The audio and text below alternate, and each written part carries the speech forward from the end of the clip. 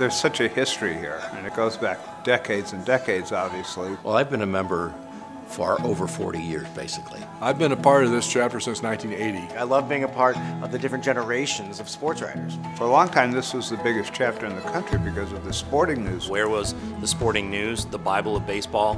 It was based in St. Louis. This chapter is historic. I mean, you look at the fact that there used to be dinners like this all across the country. And really, there aren't very many anymore. We're one of the two in the country that still do it, and it makes it special. We've had, Musial playing the harmonica. We've had, Joe DiMaggio here, and it's been just unbelievable. It's a year-long thing in St. Louis, and then we try to kind of keep up with that. And we're very involved here in this chapter in making sure that we bring the best baseball experiences that we can to the fans of this great city. You have all these people coming, and they're anxious to see these players.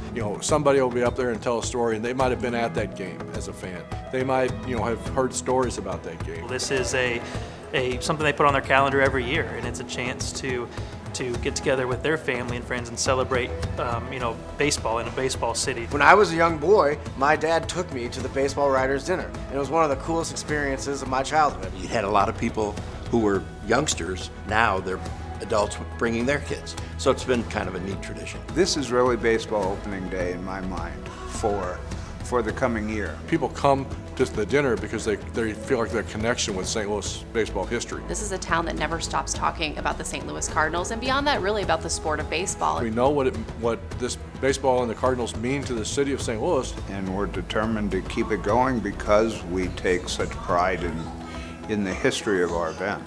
Thank you for coming to the dinner, and please come back. Happy spring training. Thanks so much for being here tonight. Have a great time, and please come back. Thanks for coming. Enjoy the dinner. Thanks for being here. Thanks to everyone for coming. I know you're going to have a great time. Just want to thank you all for coming and supporting the Baseball Writers Dinner. Thanks for coming, and let me know if you're not going to eat that dessert.